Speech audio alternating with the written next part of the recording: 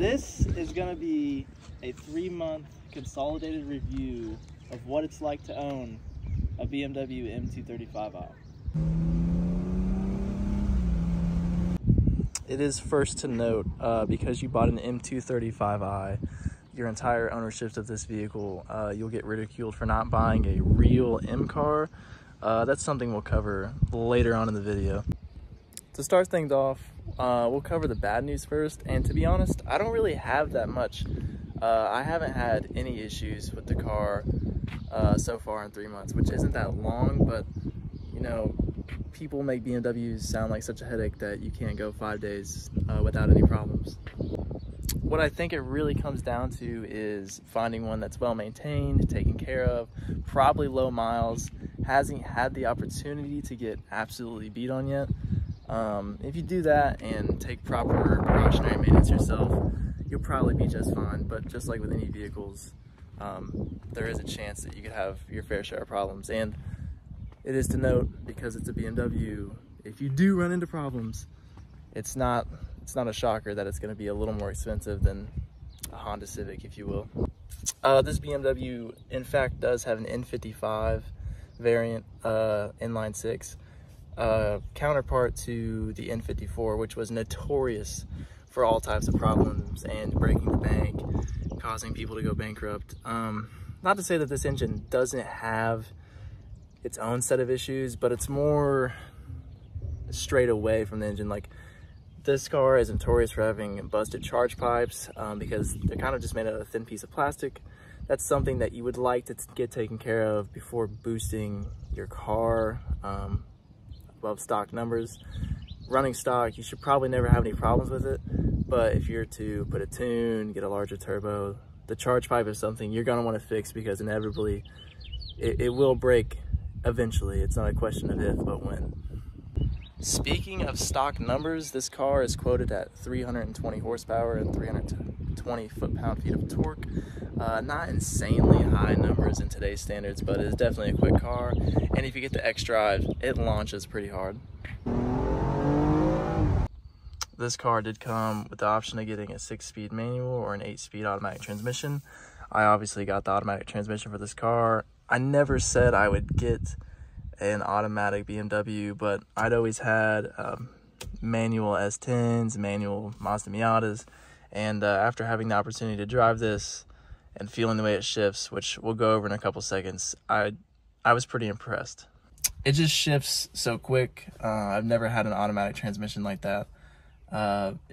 With the cars fast enough, it's not that boring, and it is to say 0 to 60 time with the 8-speed automatic transmission is around 4.5, which it's pretty quick. I mean, people are going to say, oh, that's low numbers, but on the average day-to-day driving car, 4.5 seconds is pretty quick for a 0 to 60 time.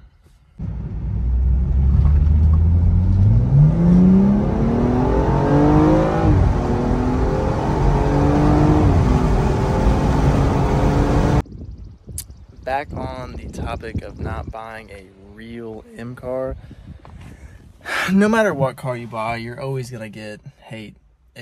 People love judging you. To be honest, the difference in price point for the M235i and the M2, at least in 2023, isn't enough for me. I picked this car up for just over $30,000. If I was gonna go buy an M2 with the same amount of miles, same condition, I'm looking at around $55,000 to $60,000, almost double. The performance difference in these two cars is not almost double. The M2 makes around 40 more horsepower and 40 more foot-pound-feet of torque. It ain't there. I mean, yeah, you can change your variable suspension. You've got more access to tuning, fine-tuning your numbers and performance, but for a daily driver, they're both doing sub 4.5 seconds 0 to 60s. You know, this does have all-around set Brembo brakes. This does have forged internals for if you decide to boost it. It's a very solid car, and like I said, for the price difference between an M235i and an M2, it just isn't enough for me. I might catch hate and they'll be like, oh, you're a broke boy, you just couldn't afford an M2, you can't afford a real M car, yada, yada, yada. Who cares? I'll keep commenting your hate. You're probably making your hate comments in a Kia Soul, for that matter. But for the average person that's looking and wants to know the difference, like I said, it's up to you. If I know where I'd put my money at, and I would just tune the M235i and be at the same performance level, if not more than the M2, for less of a price.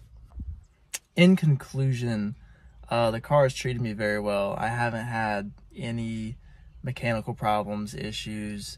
Like I said, if you get one that's taken care of yourself and you do the proper maintenance and preventive maintenance, you should be fine. It's a nice budget M car, performs very well, it's very quick, it's very fast, and I think it's a good looking car. It's not as aggressive as the M2, I will admit. The M2 is a little bit wider, but to be honest, like I said, you're double the price point. If you can settle with the hate comments and people shitting on you for not having a real M car, I'm very impressed. I love it so far, and we'll do another update in a couple months, and I've got some mods coming that I'll document along the process as well.